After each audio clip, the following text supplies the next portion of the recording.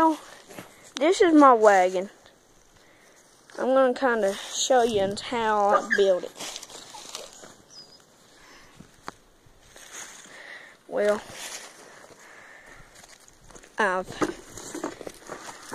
took some little wheels off of a old toy for a little kid, and I put these bars on it and this piece of board, as you can see, and then these right here to hold these bars on when my dog pulls it.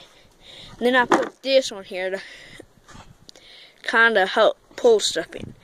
If you want, I can hook my dog up real quick and show you how he does. Hold on just a second. This is my dog. But I'm going to kind of show you how he does. Sometimes he don't really care for it, and sometimes he does.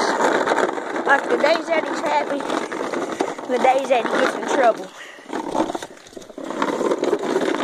He gets in trouble often because he don't listen.